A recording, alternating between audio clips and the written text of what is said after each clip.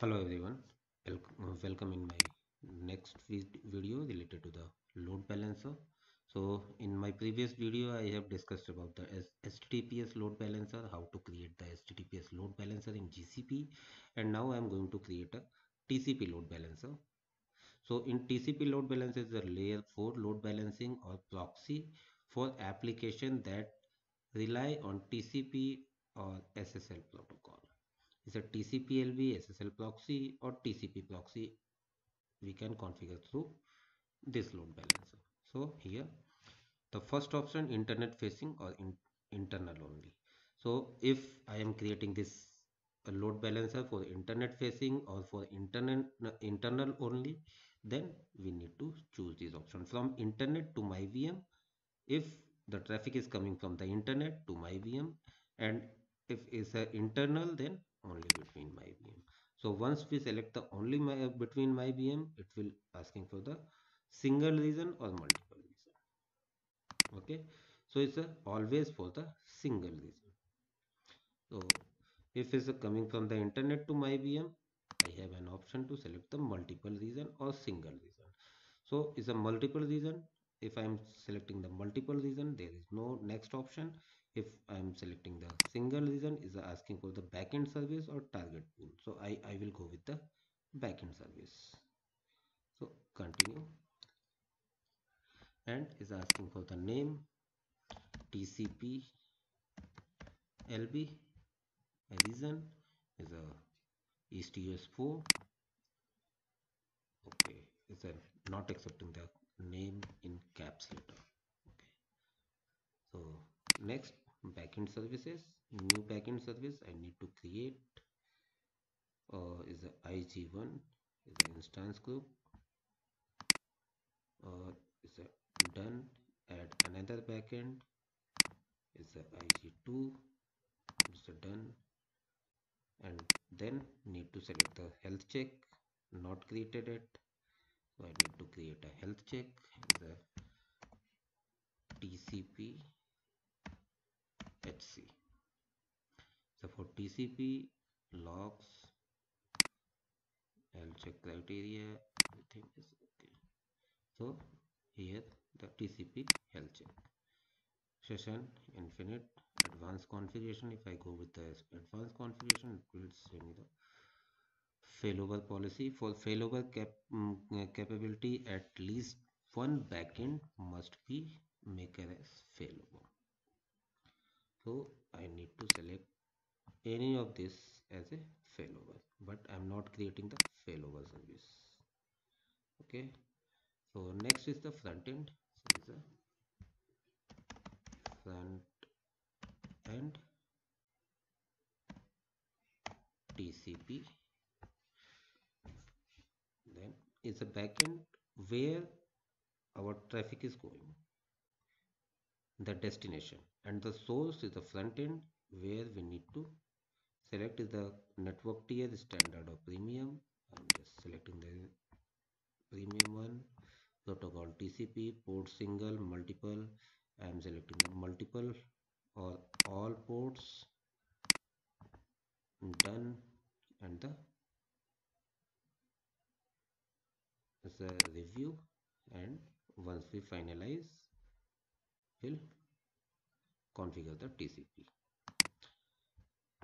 If I am going with the only between my VM and single, same thing, we need to select TCP hyphen is creating a LB region, North Virginia network.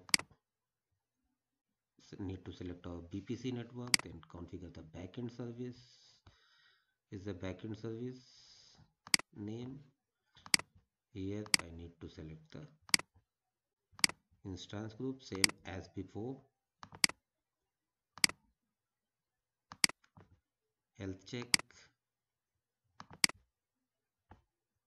any health check which I have created previously, and then front end name front end TCP subnetwork. Here the available subnetworks configuring this for subnet 1, internal IP, non-shared, all ports, or we can specify a specific port if I want for the port 80 or port any specific port I can mention here, or is a multiple port I can separate it with the comma. Okay, then done, and review and finalize, then create it. So is a TCP load balancer. Once we are going for the UDP load balancer, is the same as the TCP, but it's a works for UDP protocol only. Is a layer 4 load balancer. So start configuring from my VM only between backend services. Here is the same as before. I need to create the things, backend configuration, instance group, then health check, whatever health check I want to create, the HC, and then front end name, front end, and we need to create for the multiple. This one is showing red, it means somewhere I have made a mistake. Okay, front end premium IP address is a multiple infidel, done.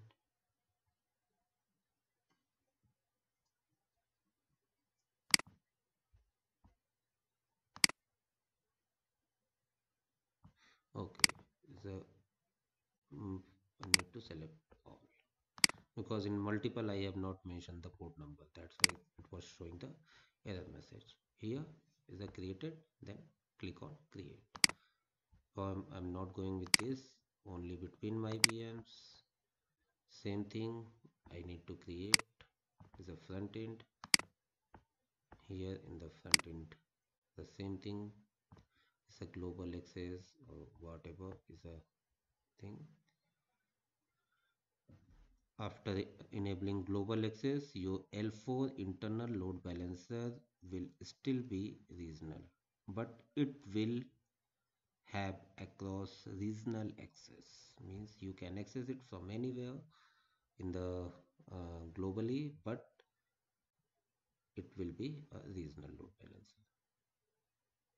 Means after enabling global uh, access, your L4 internal load balancer will still be regional, but it will have cross regional access. Cross regional access. Remember, this is a cross regional access. Okay. So it's created about the load balancer. Now I am control and don't save. So how load balancer is required? Suppose in my environment I have Palo Alto device. This is my Palo Alto device. Okay, and here my web servers. Okay, is a Palo Alto firewall. This is my web servers, and this is my internet traffic. So from internet, if anyone is trying to access this server, these two servers is a web service. So for the security purpose is a suppose no, yeah, no, okay, for the security purpose what will happen, the traffic will come to the load Palo Alto, then going to this two servers. So how can we load balance it, or how can we make it secure? So what we can do, we can create a load balancer. Suppose it's my LB,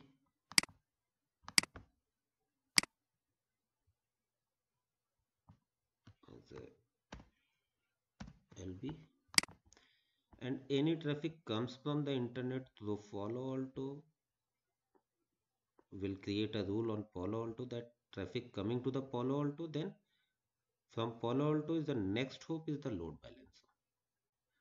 So from Palo Alto traffic is going to the load balancer,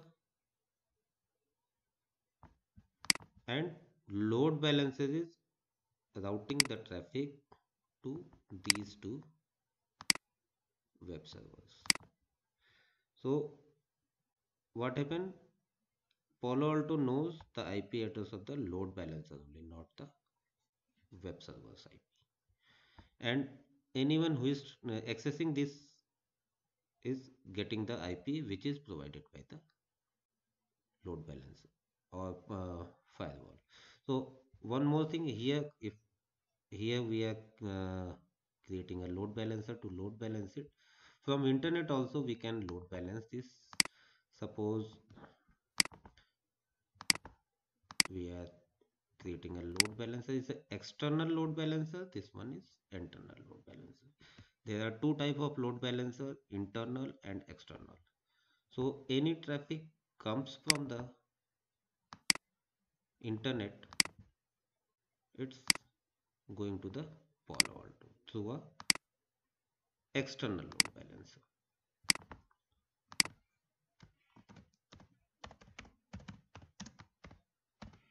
Okay.